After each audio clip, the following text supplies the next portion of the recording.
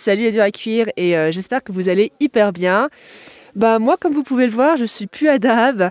Je suis en fait dans le Mont Sinaï. J'ai fait l'ascension de nuit. Qu'est-ce qu'on se l'est gelé, 5 à 6 heures par 0 degré. On s'en souvient. En tout cas, le but de la journée, c'est d'aller au monastère Sainte-Catherine, qui est franchement quelque chose d'immanquable quand on va dans la région du Sinaï. Avant de faire la visite, on va parler un petit peu du monastère Sainte-Catherine, tranquillement comme ça, en redescendant la montagne. En tout cas, j'espère comme d'habitude que ça va vous plaire et que vous allez aimer ces beaux paysages. Et c'est parti. Donc quelques mots sur le monastère Sainte-Catherine. Donc c'est un monastère qui date du IVe siècle. Il aurait été fondé par l'impératrice Hélène, mère de l'empereur Constantin Ier. C'est le plus vieux monastère chrétien habité au monde, puisque ça fait 1700 ans que des moines vivent dans ce monastère. Du coup, même si aujourd'hui c'est un monastère orthodoxe, ça reste un lieu sacré pour l'ensemble de la chrétienté. C'est aussi un lieu unique pour plusieurs raisons. Déjà pour toutes ces icônes, parce qu'en fait il faut savoir que comme le lieu était très éloigné, il a échappé à la période iconoclaste. Parce qu'en fait, entre le 8e et le 9e siècle, l'Église orthodoxe a lancé une politique de lutte contre les icônes. Il ne fallait plus qu'on représente Dieu ou les saints.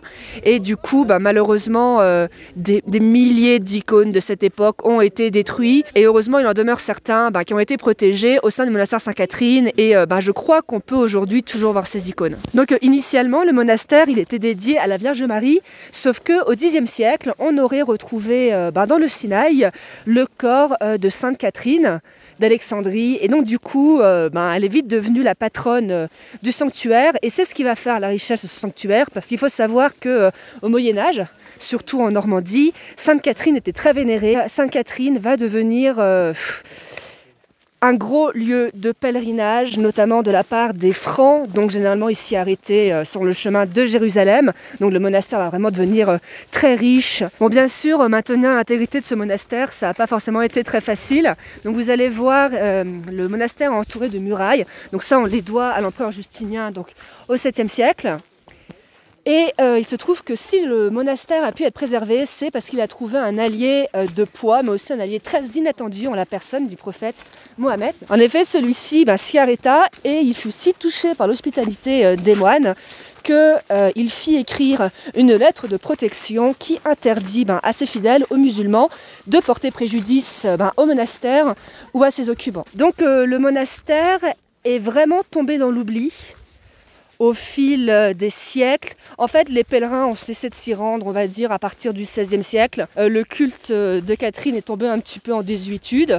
Pour vous donner une idée, en 1950, on n'a enregistré que 100 pèlerins qui se sont rendus dans ce monastère.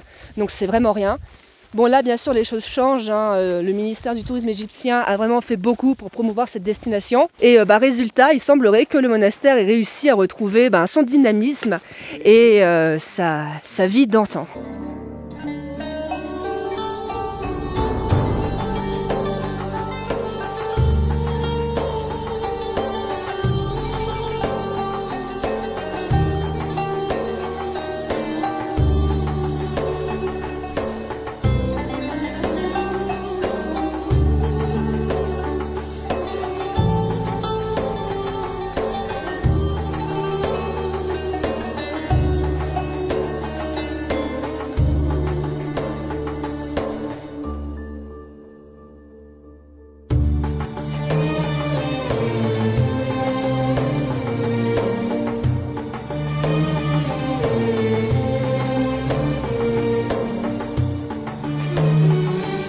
Alors, on est le lendemain de notre petit trip à Sainte-Catherine parce qu'en fait, après une nuit blanche à marcher dans le froid, j'avoue que j'avais pas la foi de tourner une vidéo le jour même.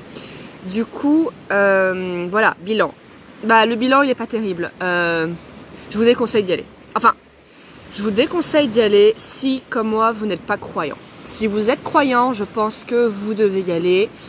J'ai vu dans le monastère, par exemple, des chrétiens, des musulmans, mais vraiment très très émus, par exemple, devant le buisson ardent, parce qu'en fait, au milieu du monastère, il y aurait le buisson ardent qui serait apparu devant Moïse. Ils avaient beaucoup d'émotions. Mais si vous êtes athée, je crois pas que vous aurez d'émotions particulières. Deuxième chose, le site, déjà il n'est pas très grand. Et en plus, ils font de la discrimination contre les non-orthodoxes. Ça, j'étais choquée. Je sais que ça arrive, par exemple, qu'au Népal ou en Inde, il y a des temples interdits aux non-hindous. Ok, je peux le comprendre. Mais que des orthodoxes discriminent des gens qui viennent de pays de tradition catholique ou protestante, ça, je trouve ça vraiment étonnant. Du coup, je disais, on a été interrompu parce que j'ai mes 2 chats préférés qui sont en train de prendre leur petit déjeuner au milieu du monastère. Il y a une magnifique église. Et il y a des galeries sur les côtés avec plein d'icônes et tout. Et il y a un vigile et il demande aux gens de quel est leur pays. Donc moi, naïvement, j'ai dit France. Il me dit, ah bah la France, c'est pas un pays orthodoxe, donc pas le droit d'y aller. J'étais en mode, quoi? Donc du coup, si vous y allez, dites que vous êtes russe ou grec, honnêtement. De toute façon, le mec vérifie pas les passeports. Troisième chose, c'est un site tellement mercantiliste. Mais ça, je m'y attendais, hein, parce que...